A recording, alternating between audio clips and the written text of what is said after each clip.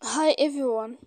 Today we will talk about how to fix or how to solve Pinterest tag problem. To know how to fix or how to solve Pinterest tag problem, you should just go to Pinterest and you will click. After that, in this page, you will go to apps, default apps, app settings. When you will see this list, you will go down to find the application of Pinterest and you will enter. Then in this page, you should to go to first stop. When you will end this, you will enter to storage.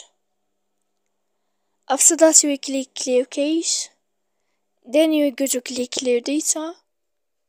And when you will end all this stuff as you see here, you can turn off your Wi-Fi. So please don't forget to support us by like and subscribe. See you next time in another video, and thank you for watching.